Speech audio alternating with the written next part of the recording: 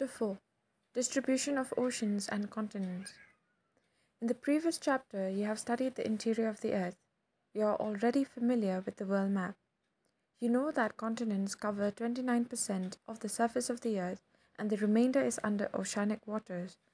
The positions of the continents and the ocean bodies, as we see them in the map, have not been the same in the past. Moreover, it is now a well accepted fact that oceans and continents will not continue to enjoy their present positions in times to come. If this is so, the question arises, what were their positions in the past? Why and how do they change their positions?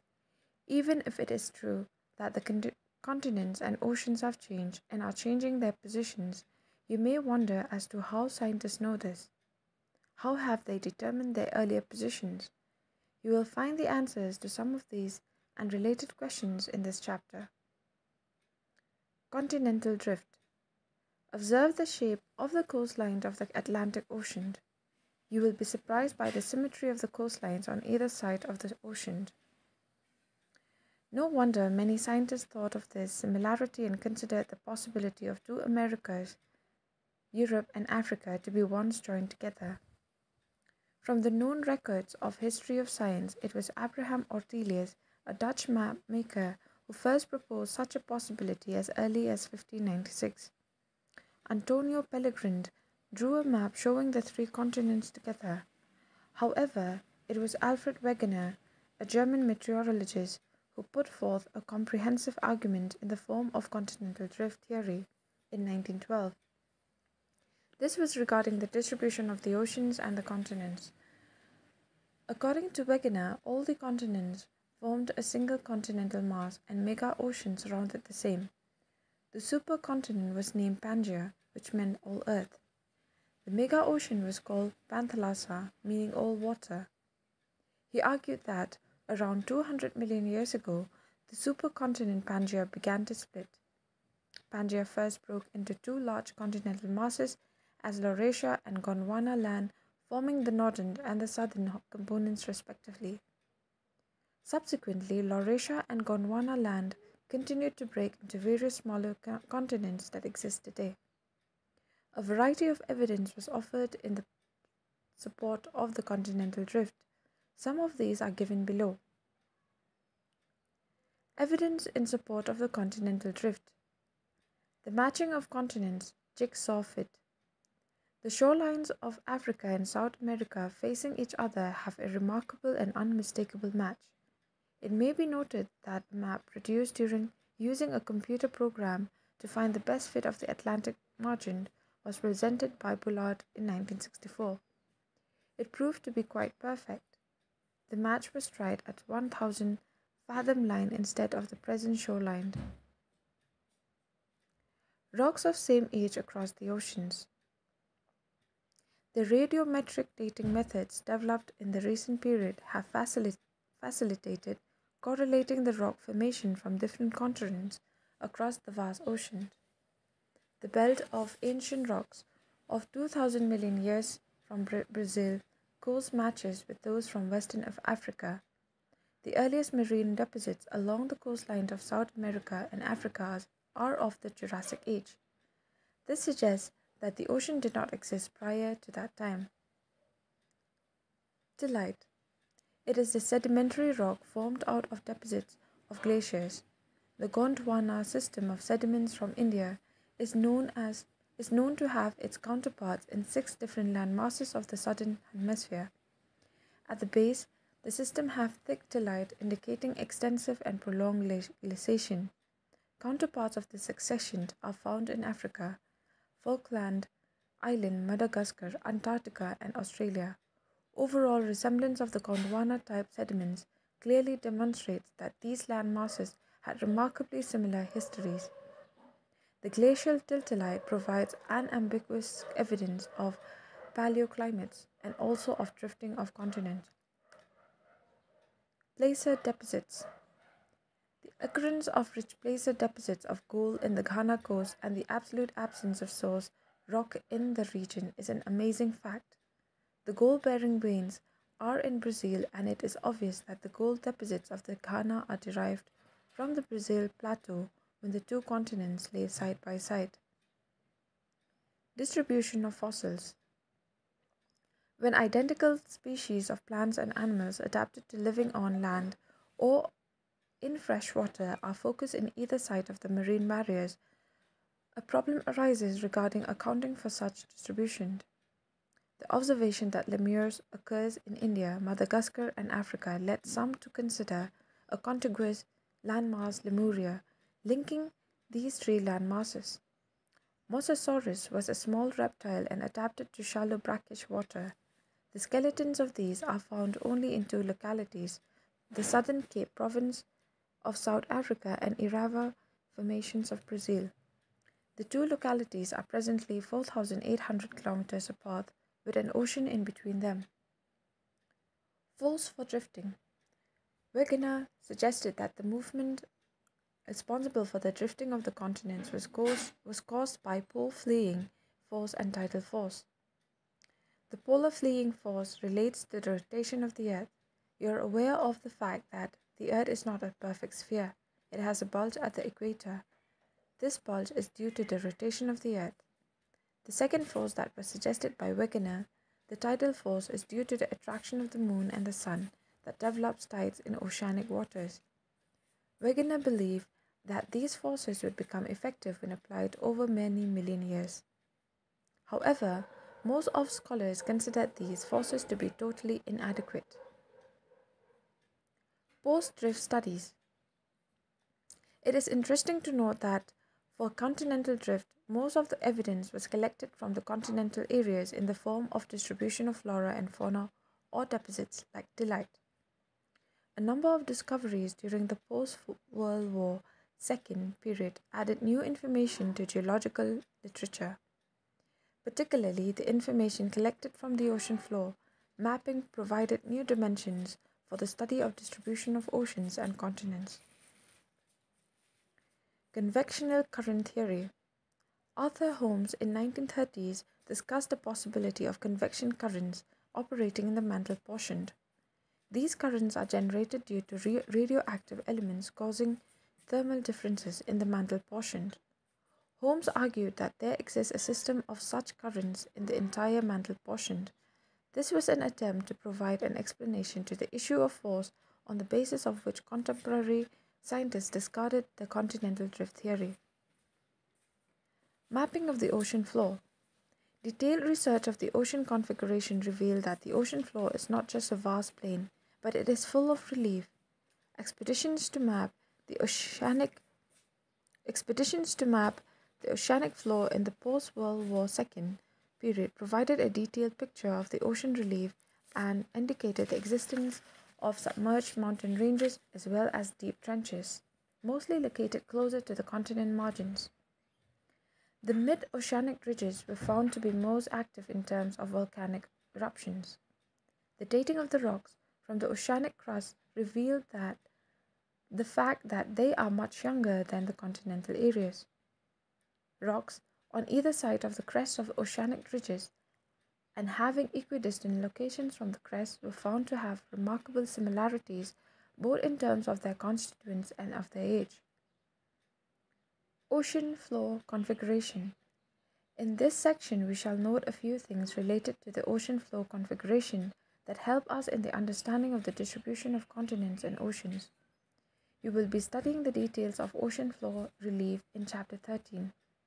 The ocean floor may be segmented into three major divisions based on the depth as well as the forms of relief. These divisions are continental margins, deep sea basins, and mid-ocean ridges. Continental margins. These form the transition between continental shores and deep sea basins. They include continental shelf, continental slope, continental rise, and deep oceanic trenches. Of these, deep oceanic trenches are the areas which are of considerable interest in so far as the distribution of oceans and continents is concerned. Abyssal plains. These are extensive plains that lie between the continental margins and mid-oceanic ridges. The abyssal plains are the areas where the continental sediments that move beyond the margins get deposited. Mid-oceanic ridges. This forms an interconnected chain of mountain system within the ocean. It is the longest mountain chain on the surface of the earth through those submerged under the oceanic waters. It is characterized by a central rift system at the crest, a fractionated plateau, and flank zone all along its length. The rift system at the crest is the zone of intense volcanic activity. In the previous chapter, you have been introduced to this type of volcanoes as mid-oceanic volcanoes. Distribution of earthquakes and volcanoes. Study the maps showing the distribution of seismic activity and volcanoes, given in the figure. You will notice a line of dots in the central parts of the Atlantic Ocean most parallel to the coastlines. It further extends into the Indian Ocean. It bifurcates a little south of the Indian subcontinent with one branch moving into East Africa and the other meeting a similar line from Myanmar to New Guinea. You will notice oceanic ridges. The shaded belt showing another area of concentration coincides with the alpine Himalayan system and the rim of the Pacific Ocean. In general, the foci of the earthquake in the areas of mid-oceanic ridges are at shallow depths, whereas along the alpine Himalayan belt, as well as the rim of the Pacific, the earthquakes are deep-seated ones. The map of volcanoes also shows a similar pattern. The rim of the Pacific is also called Rim of Fire due to existence of active volcanoes in this area. Concept of seafloor spreading. As mentioned above, the post-drift studies provided considerable information that was not available at the time Wegener put forth this concept of continental drift. Particularly, the mapping of the ocean floor and the paleomagnetic studies of rocks from oceanic regions revealed the following facts. Number 1. It was realized that all along the mid-oceanic ridges, volcanic eruptions are common and they bring huge amounts of lava to the surface of the earth. Number 2. The rocks equidistant on either side of the crest of mid-oceanic ridges show remarkable similarities in terms of period of formation, chemical compositions, and magnetic properties. Rocks closer to mid-oceanic ridges have normal polarity and are the youngest. The age of the rocks increases as one moves away from the crest. Number 3. The ocean crust rocks are much younger than the continental rocks. The age of rocks in the oceanic crust is nowhere more than 200 million years old. Some of the continental rock formations are as old as 3,200 million years. Number 4. The sediments on the ocean floor are unexpectedly very thin. Scientists were expecting, if the ocean floors were as old as the continent, to have a complete sequence of sediments for a period of much longer duration. However, nowhere was the sediment column found to be older than 200 million years. Number 5. The deep trenches have deep-seated earthquake occurrences, while in the mid-oceanic ridge areas, the quake foci have shallow depths. These facts and a detailed analysis of magnetic properties of the rocks on either sides of the mid-oceanic ridges led Hess in 1961 to propose his hypothesis known as seafloor spreading. Hess argued that constant eruptions at the crest of oceanic ridges caused the rupture of oceanic crust and the new lava wedges into it, pushing the oceanic crust on either side. The oceanic floor thus spreads. The younger age of the oceanic crust, as well as the fact that the spreading of one ocean does not cause the shrinking of the other, made Hess think about the consumption of the oceanic crust. He further maintained that the ocean floor that gets pushed due to volcanic eruptions at the crest sinks down at the oceanic trenches and gets consumed. Plate tectonics. Since the advent of the concept of seafloor spreading, the interest in the problem of distribution of oceans and continents was revived. It was in 1967 Mackenzie and Parker, and also Morgan, independently collected the available ideas and came out with another concept termed plate tectonics. A tectonic plate, also called lithosphere plate, is a massive, irregularly shaped slab of solid rock. generally composed of both continental and oceanic lithosphere. Plates move horizontally over the asthenosphere as rigid units. The lithosphere includes the crust and top mantle with its thickness range varying between 5 and 100 kilometers in oceanic parts and about 200 kilometers in the continental areas. A plate may be referred to as the continental plate or oceanic plate depending on which of the two occupy a larger portion of the plate. Pacific plate is largely an oceanic plate, whereas the Eurasian plate may be called a continental plate. The theory of plate tectonics proposes that the Earth's lithosphere is divided into 7 and some minor plates. Young full mountain ridges, trenches, and ore fold surround these major plates. The major plates are as follows. Number 1, Antarctica and surrounding oceanic plate. Number 2, North American with Western Atlantic floor separated from South American plate along the Caribbean islands plate. South American plate. Number 3, South American plate. Number 4, Pacific plate. Number 5, India, Australia, New Zealand plate. Number 6, Africa with the Eastern Atlantic floor plate. Number 7, Eurasia and the adjacent oceanic plate. Some important minor plates are listed below. Number 1, Cocos plate between Central America and Pacific plate. Number 2, Nazca plate between South America and the Pacific plate. Number 3, Arabian plate, mostly the Saudi Arabian landmass. Number 4, Philippine plate between the Asiatic and the Pacific plate. Number 5, Caroline plate between the Philippine and the Indian plate. The Indian plate means north of New Guinea. Number 6, Fuji plate, northeast of Australia. These plates have been constantly moving over the globe throughout the history of the Earth. It is not the continent that moves as believed as Wegener. Continents are part of the plate, and what moves is the plate. Moreover, it may be noted that all plates without exception have moved into the geological past and shall continue to move in the future as well. Wegener had thought of all the continents to have initially existed as a supercontinent in the form of Pangaea. However, later discoveries reveal that the continental masses resting on the plates have been wandering all through the geological period, and Pangaea was a result of converging of different continental masses that were parts of one or the other plates. Scientists using the paleomagnetic data have determined the positions held by each of the present continental landmass in different geological periods. Positions of the Indian subcontinent is traced with the help of the rocks analyzed from Nagpur area. There are 3 types of plate boundaries. Divergent boundaries. When new crust is generated as the plates pull away from each other, the sites where the plates move away from each other are called spreading sites. The best known example of divergent boundaries is the Mid-Atlantic Ridge. At this, the American plates is or are separated from the Eurasian and African plates.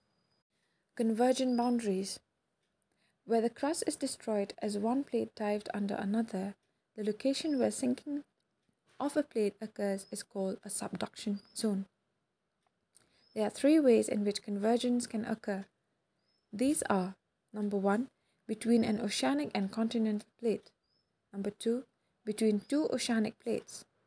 And number 3, between 2 continental plates. Transform boundaries. Where the crust is neither produced nor destroyed as the plates slide horizontally past each other, transform faults are the planes of separation, generally perpendicular to the mid-oceanic ridges. As the eruptions do not take all along the entire crest of the same time, there is a differential movement of a portion of the plate away from the axis of the Earth. Also, the rotation of the Earth has its effects on the separated blocks of the plate portions. Rates of plate movement. The strips of normal and reverse magnetic field that parallel the mid-oceanic ridges help scientists determine the rates of plate movement. These rates vary considerably.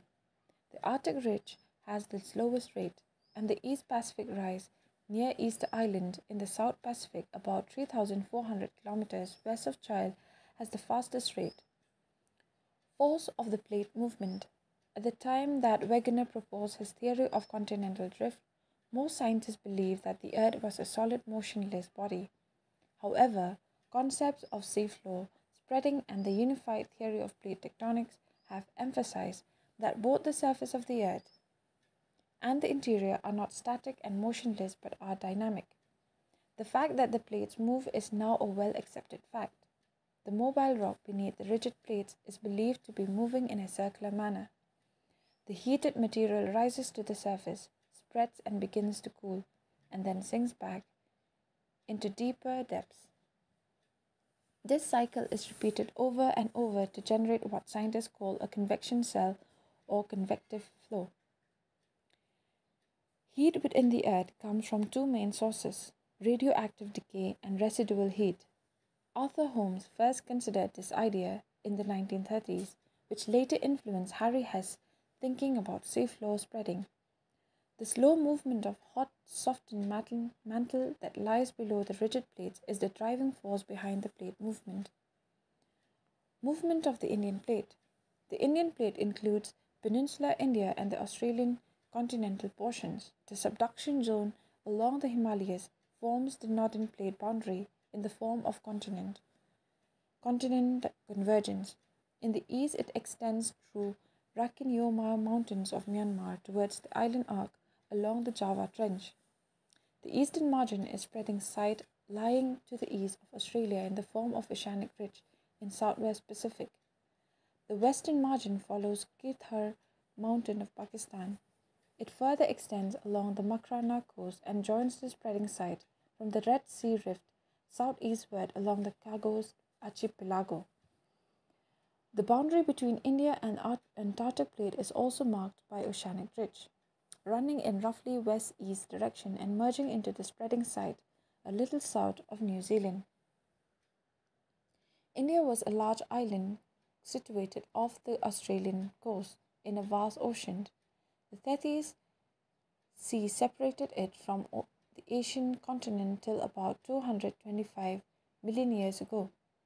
India is supposed to have started her northward journey about 200 million years ago at the time when Pangaea broke. India collided with Asia about 40 to 50 million years ago, causing rapid uplift of the Himalayas. The positions of India since about 71 million years till the present are shown in the figure. It also shows the position of Indian subcontinent and the Eurasian plate. About 140 million years before the present, the subcontinent was located as south as 50 degrees south latitude. The two major plates were separated by the Tethys Sea, and the Tibetan block was closer to the Asiatic landmass. During the movement of the Indian plate towards the Eurasian plate, a major event that occurred was the outpouring of lava and the formation of Deccan Traps. This started somewhere around 60 million years ago and continued for a long period of time.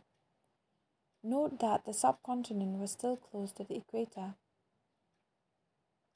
From 40 million years ago and thereafter, the event of formation of the Himalayas took place. Scientists believe that the process is still continuing and the height of Himalayas is rising even to this date. End of chapter 4.